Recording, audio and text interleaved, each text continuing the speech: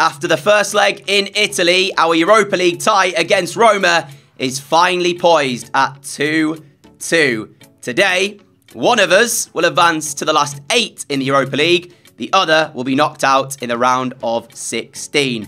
Hello everyone, what's going on? Welcome back to our My Player Career Mode. As always, thank you for taking the time to watch one of my videos. Hope you are doing fantastic, having an awesome day, and all of that good stuff. And I thank you for the incredible support that you are showing this series. The standings right now in terms of our league position in La Liga look like this. We are into the top 4. Sevilla just behind us though on 56. Barcelona with us as well on 57. Betis down on 50 points. We do have league action as well as Europa League action today, which is up against, firstly, Getafe away. Then we have the all-important second leg against Roma before we take on Las Palmas as well. And with us wanting Europa League at the end of this season to win it, we need to try and get through Roma.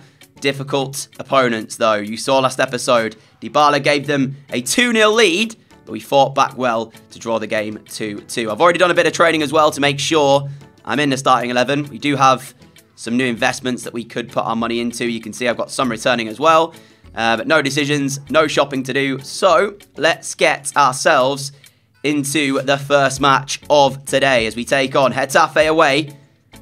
And they're on 42 points. Where are they in the league, actually? Let me have a look at that real quick. They are 8th. So this won't be an easy game here. And Sevilla and Barcelona have just played. Sevilla have now jumped to 4th with their victory. Barca winning as well. So we really have to make sure we keep pace with those two. Need to win this one against Getafe. Let's take a look at the two lineups. Before we get into game, there they are on your screen. Little bit of fitness issues for a number of the Villarreal players though, which isn't great ahead of that Roma game. Ball forward from Getafe. The flick-on's there as well! And it is a goal for the home side! That came from a free kick on the halfway line.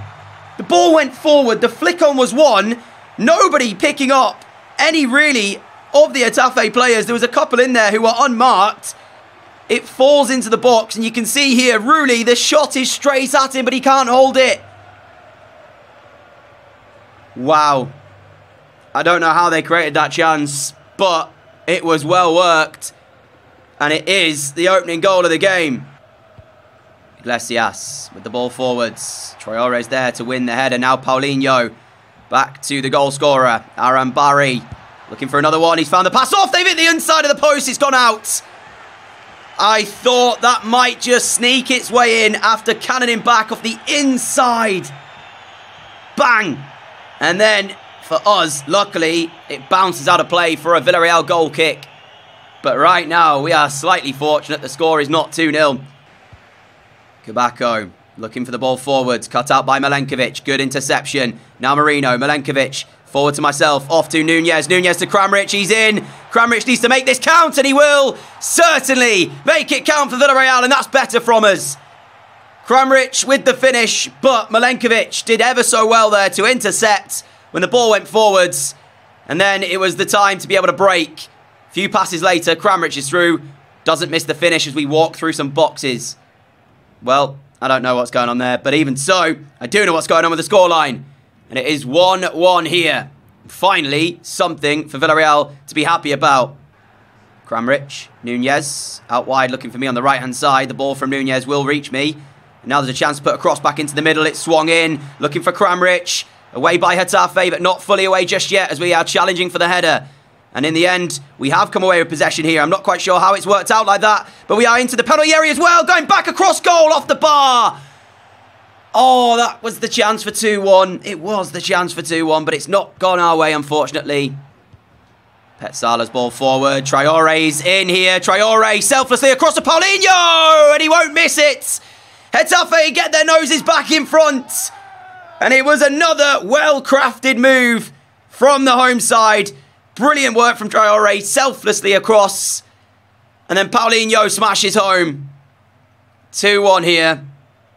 And Villarreal have switched to a 4-3-3 with Kramaric dropping back into midfield. But I imagine with that goal going in, they will go back to their usual 4-4-2 and have us and Danjuma push to make it really a 4-2-4 to try and get a chance. Danny Pereiro has just come on as well for Coquelin to try and create some inspiration. But as things stand, I highlighted Sevilla and Barcelona winning. Well, we are not here, and we won't be keeping pace with the two of them. Peña down the right. We need 2 goals really here. Peña's got an opportunity to put the ball into the box. He finds me as well. The control, the finish. There is the goal we were searching for. Can we pick up the ball, please? We need to go again. Why is it not letting me pick up the ball? It always does this, and I don't know why. Anyway, what a goal this is. Peña's delivery, chested down, volleyed home. And it is 2-2. Straight away as we were back behind, we are back on level terms. Nunez, Kramaric, it's absolutely brilliant. There's Villarreal, back with the lead for the first time. I don't know why I said back with the lead. We haven't had the lead at all in the game. But finally, a nice move to take the lead. Kramaric, first time finish after being found by Nunez. And you'll wonder why I'm on the left-hand side there. This came following a corner, and I just happened to be over on the left side of the pitch. And I hadn't worked my way back over to the right side yet. Apologies as well if you just heard my watch beep. But 3-2 Villarreal. And it looks like we've done enough here to pick up the points. Marino into the feet of Parejo. Now to Kramaric. Kramaric to Mandy. Mandy's got me down the line. We are over the time here that the referee was planning on playing. Ball into the box, looking for Danjuma, who gets there. And David Soria makes the save to stop Villarreal finding a 4th before the end of the game. But this will, my friends, be the end of the game. Ismail Assar on for Kiko Femina. Last chance then. Danjuma's corner. Sent into the near post. Away by Milia. Can we get the flick back? No, we can't. I was going to try and flick it over my head and then volley it goalwards. But full time, 3-2. Close game. But we got the job done in the end. And now that leads us into Roma at the Estadio della Ceramica. Man of the match picked up. 2 manager objectives as well. And not for the first time this season, we had our say on the game. Kramaric with a brace though, and we got the winning goal scored. It wasn't me, it was Kramaric, but I'll take the 3 points for the Maverick tree then, and we've got the investments that have returned. So I can go ahead and see. We made some money in the microfinance, and the other ones have not returned yet, I don't think, so we'll have to wait for those. But you've seen the graphics change, you know what that means. It of course means it's time for the most important game of the episode, as we advance the days to it. Some international friendlies coming up with England as well, but they will be not today's episode, so we haven't got to worry about them too much. There we are. 2 lineups on screen.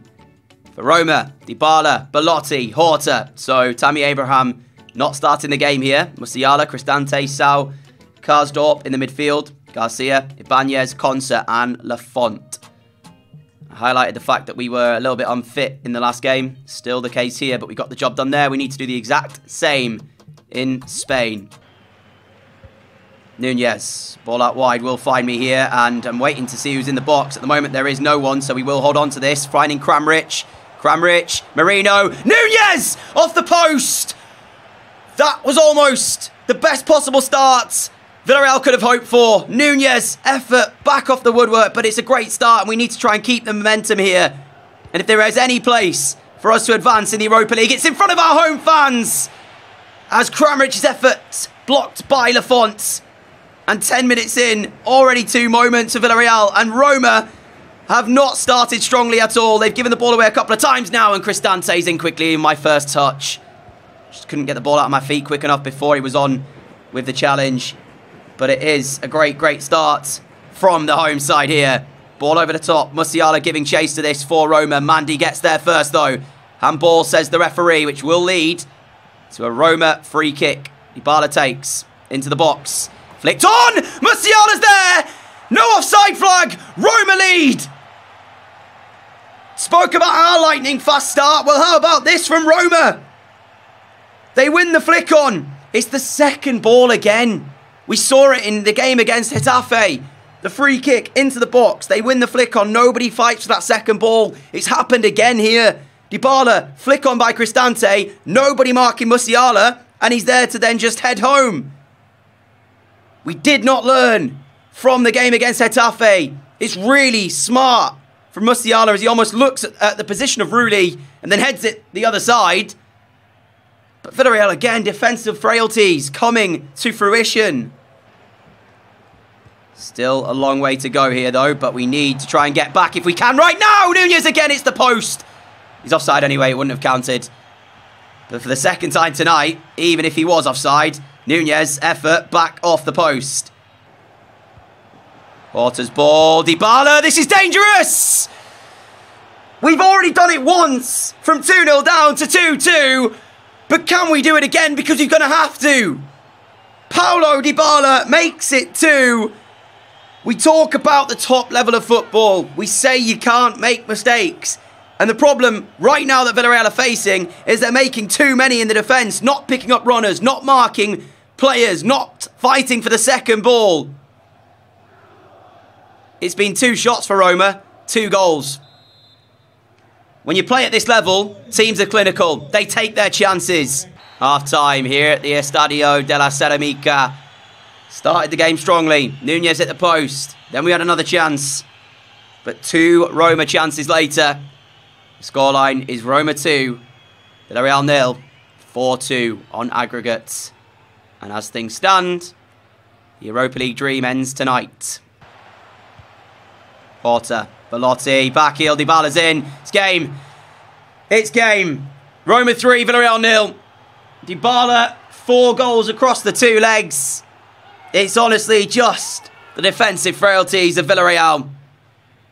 There was an update recently, and I don't know if that's changed the way that AI plays a little bit, but it just feels like we're just not picking up players. We're not marking simple, basic football stuff going on that we're getting wrong, and that's why we're 3-0 down and crashing out of the Europa League.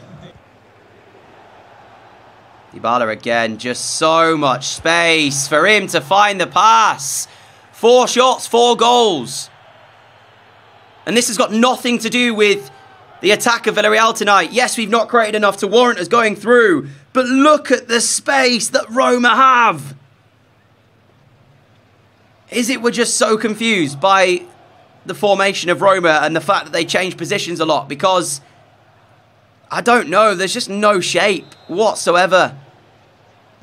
There's no chance now, absolutely no chance we come back from this.